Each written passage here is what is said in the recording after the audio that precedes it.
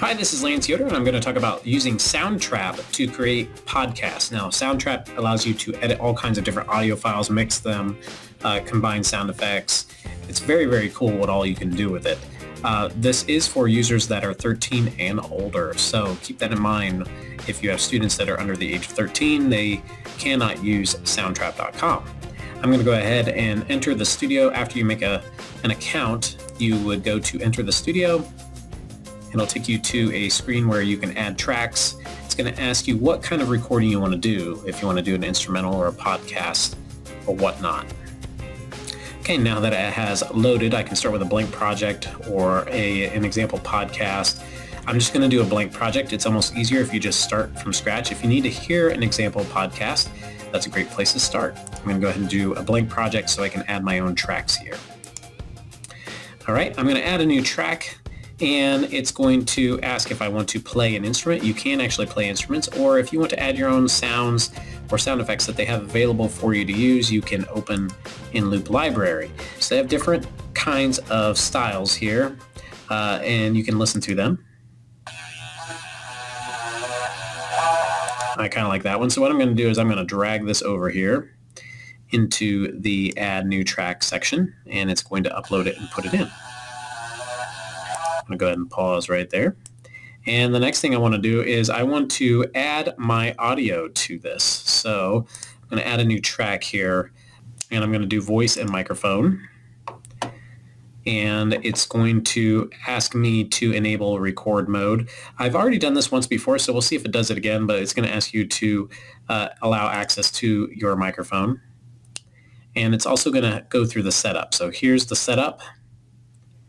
Testing 1, 2, 3, you'll hit next. You're going to have to be loud and then soft. So right now they want you to be loud. They want you to be singing really loud so that way they can tell how, there we go.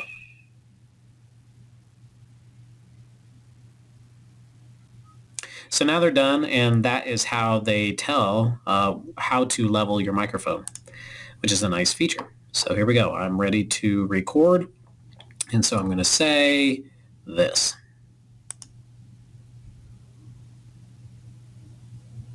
Hi, my name is Lance Yoder, and oh, I got a little problem there. I'm not going to like that. And the reason why is because it's going to have that sound over it. So what I'm going to do is I'm going to go back to all my tracks here. I'm going to go to Editor. Right now it's on Instruments. I'm going to go to Editor, and what I'm going to do is I'm going to adjust this over here. And actually, I'm going to go ahead and just delete this track here. Now, this time when I record, I'm going to put my scrubber right there on the end of it. Getting ready to record, and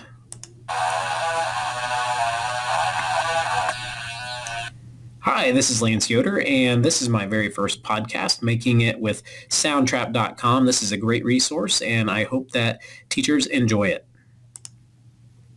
There we go. I stopped. It's going to process it, and now it puts it in. All right, so that's the basics. I'm not going into any super big detail on how to create one of these.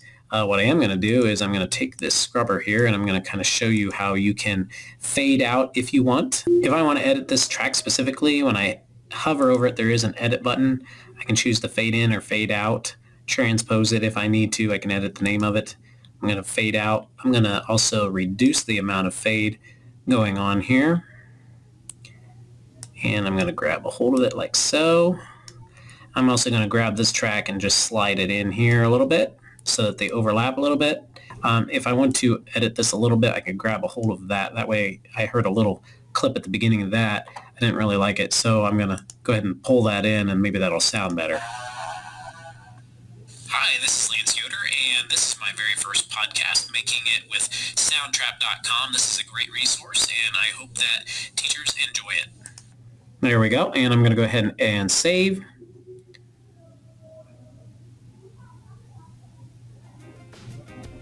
Okay, now that I've saved it, it is now on my profile page. I can click on my profile page to actually download it.